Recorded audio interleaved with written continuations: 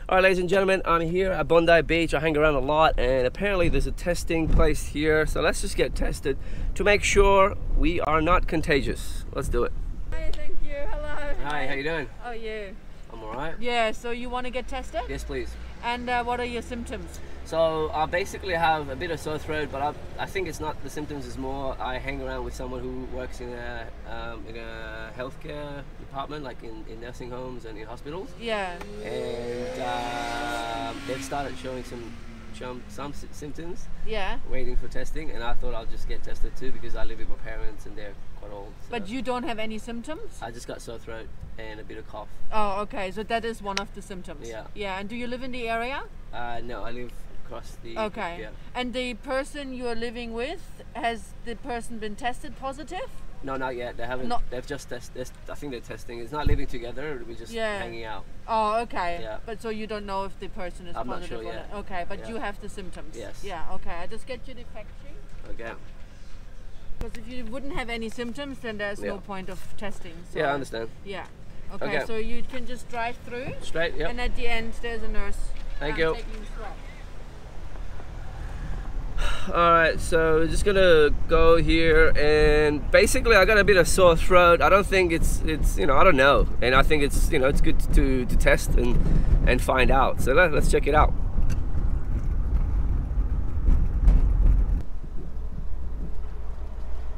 Yep. Cool. Alright. Can you drive down the entrance? Yep. All right? Yep. Thank you. No worries. What is going on, people? Keep going, keep going, keep going. Keep going. Yes, yeah, that's what we knew it was that was the same So day. as long as we're in the shade, that's cool. No worries.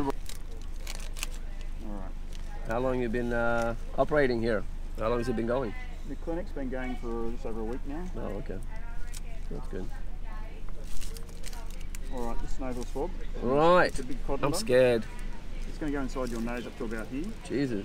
Alright. Right. It's uncomfortable feeling. It should Yeah. make your eyes water. You might want to sneeze or cough. It shouldn't be painful. Okay. You may get a slight nosebleed, but probably not. Okay. Jesus. But I'll pop it in your left nostril first, up to about there. Give it a bit of turn for a couple of seconds. Get some cells on it. Take it out. Put it in the other nostril. Do the same thing, and that's the end of the procedure. And then I'll All right. explain some more stuff. Sounds good. All right. All right. Just put your head back to me a little bit.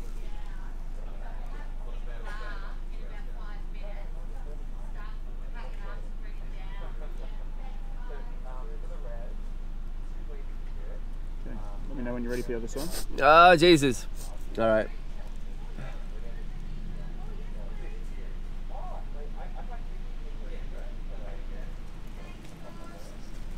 That's it. Woo!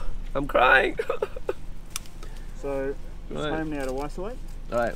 You've got what? How long does it So take you'll for take the? 1 to 3 days for the results to come through. Okay. They'll phone you. You get a phone call or a text if it's negative from us Okay. at St Vincent's.